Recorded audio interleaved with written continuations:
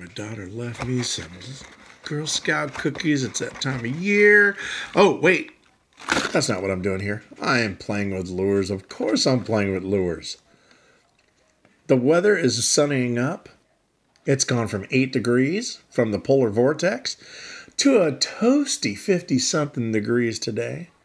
And I'm hoping, I drove by the lake yesterday, and it was froze over, snow on the water. The lake's not very deep, 4 to 6 foot deep. I'm hoping and praying that today the lake is thawed enough I can throw this lure.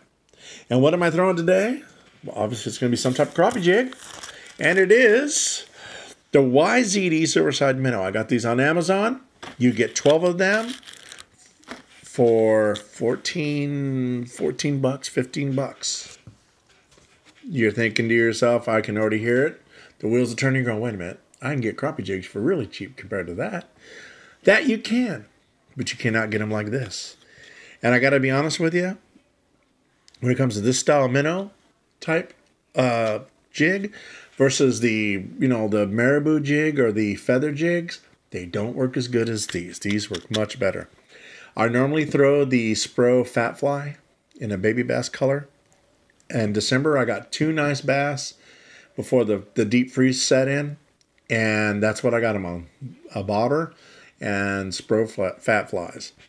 They are awesome when the fish are just lockjawed and not wanting to eat. So you fish these. Not only, I know they're a little expensive, but they look good. The heads look good. The mylar bodies look good. They come with, they decorate them up. I mean, they look almost like every bait fish you could probably have in your lake. I mean, every color is represented here in the 14. So, I mean, you got baby bluegill, you got baby bass color, you got baby perch colors. They are a great looking little fly.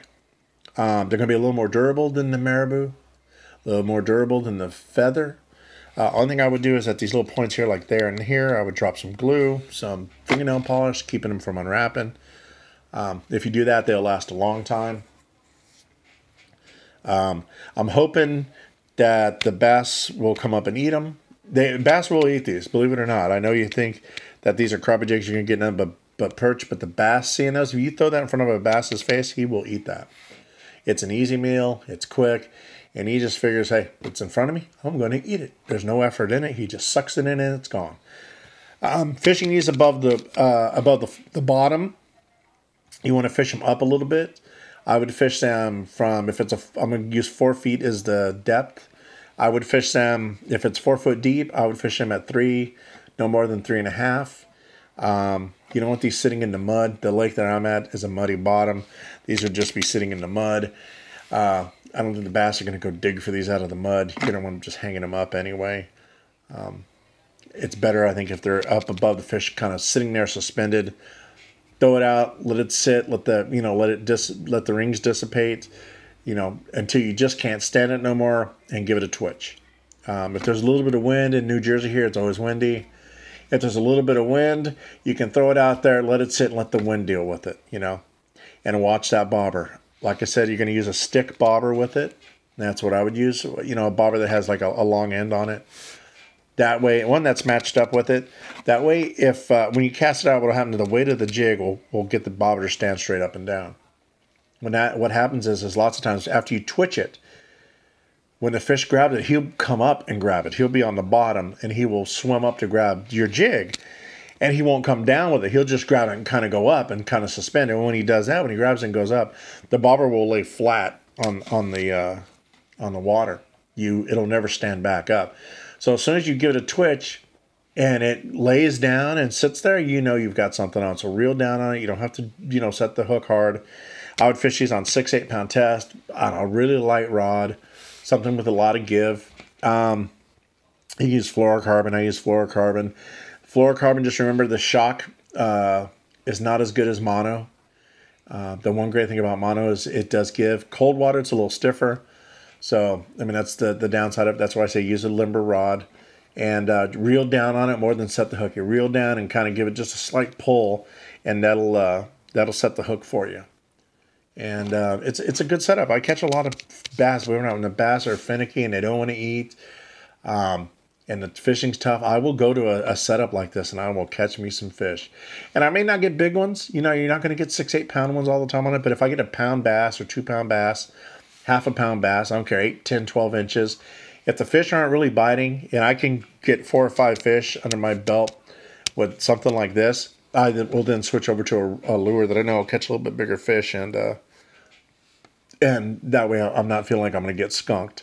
I get the skunk out of the way first and get some easy fish in. You know, you try and catch the easy ones first, and that way you get kind of bored with the easy ones to catch. You move on to the harder ones. But these jigs are nice. Like I said, 12 for 14 something. They are a little more expensive, but they are built a little better. They're designed a little better. Like I said, they're more like the Spro Fat Fly, which is what I was using here prior to getting these. I haven't used these yet, but I guarantee you they're nice. I've opened up and looked at them. They swim nice. And for the money, you know, you're going to get some use out of these. Like I said, glue down the 2 spots here and here. And, you know, some clear fingernail polish, some super glue. I like the fingernail polish more than super glue. You can get some gel that's better. And go from there. But yeah, I'm going to give it a shot today. I'll let you know if I get some, you know, bass. I'll definitely post up some pictures here, and I'll put a link in for this when I post this up, and hopefully you can pick up some of your own. If anybody ties these and you sell them, let me know. You definitely would have a good customer in me, especially in a little bit bigger size as well.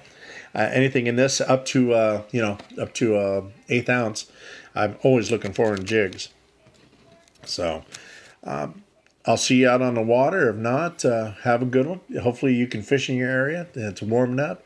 I think spring is here, people. I think we're going to start seeing the springtime weather, and a lot of y'all are going to be putting videos up for me to watch, and hopefully I'll be fishing and I don't have to watch too many of them. Have a good one. Remember, fish, fish, fish, fish, fish. Yeah, I don't know how to end this video. I'm bored today. So I'm stir crazy. I've been sitting in the house so much, I'm really just stir crazy. So anyway, today I'm gonna go get a nap. I work nights, so I'm gonna go get a nap here. I'm gonna sleep for a few hours. I'm gonna rig up a rod before I do that, get it ready, and then I'm gonna try and catch some fish. So until then, you guys have a good one, and go fish.